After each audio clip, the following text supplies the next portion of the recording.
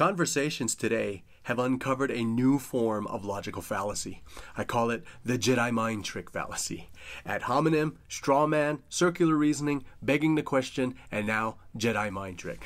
I'll make a statement about Christ, quote a scripture, and the response is, that's not true. And that's it. No explanation, no reason, and if you press it, the response is, it's not true, and this time it's almost as if they wave their hand just like a Jedi.